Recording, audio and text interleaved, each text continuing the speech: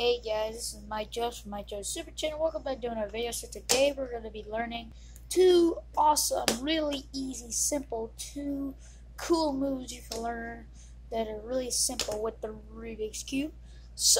And it's very, very easy. Alright, so I'm going to use the blue side. So here's the first one. So you go top, counterclockwise, and then you just go.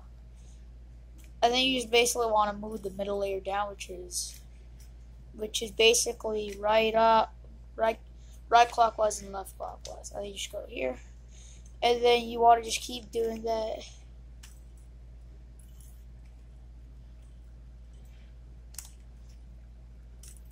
So you want to do top counterclockwise and move the middle layer down one. Watch this. And watch that. Look at that. That's so cool. Let me just do that. Okay. Next one is you move the middle layer down one, and then you just do that. You move the middle layer down one, and then you move the top thing backwards. And look at that.